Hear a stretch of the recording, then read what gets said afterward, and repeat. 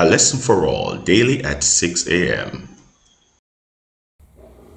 Recording for ALFA, Monday, September 13, 2021. Take 2 and action.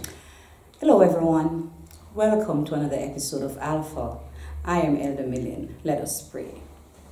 Father, it's always our joy to feast on your word. As we come today, Lord, and as we listen to your words, may we digest them and may your word nourish our souls. In Jesus' name, amen. Today, as we continue to look at the restless prophet Jonah, we will be looking specifically at the 3 days he spent in the belly of a fish. Today's caption calls it a 3 days rest. In yesterday's lesson, we saw Jonah trying to run away from God. But after a storm threatened to take the lives of all the men on the boat that he was trying to get away in, the men on the ship had to throw him overboard. The Bible tells us that God provided a fish to save him. The lesson points out that it was only when Jonah found himself in this 3 days forced rest that he realized how dependent he was on God. Here is a sobering quote from the lesson.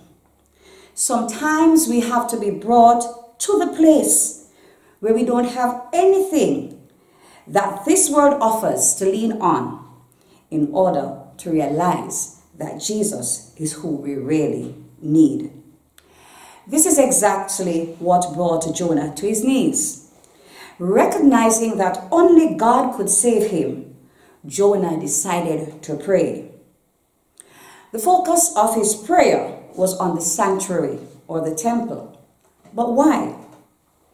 Because you find the presence of God in the sanctuary. And this was so important to Jonah because he knew that the grace and salvation that he needed could only be found in the place where God dwells. After his prayer, God allowed the fish to spit him out.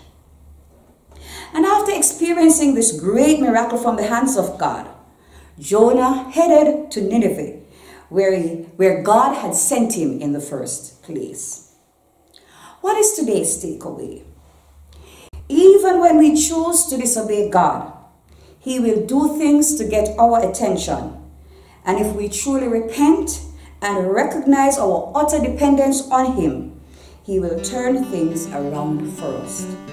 Lastly, the best place to be is in God's will. And that, my friends, is a lesson for all. Let us pray. Thank you, Father, for your words. Thank you for the reminder that it is in you we live, it is in you we move, it is in you we have our entire being.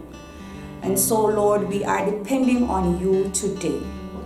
Thank you, Lord, for the gift of salvation. Thank you that, like Jonah, you saved us from eternal death. Lord, I leave all into your big, wonderful hands today. Amen. Join us again tomorrow, my friends, for another episode of ALFA. God bless you.